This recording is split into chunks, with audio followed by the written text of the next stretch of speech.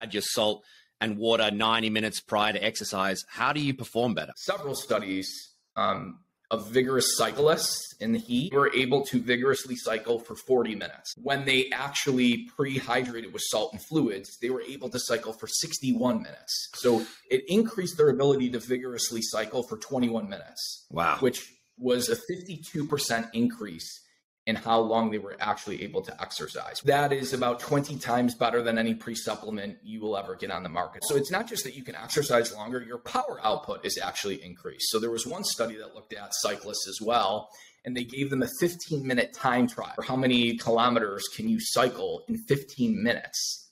And the people that preloaded with salt and fluids were able to cycle a full kilometer longer in that same period of time. That's how much power output was increased. It was about an 8 to 10% increase in power.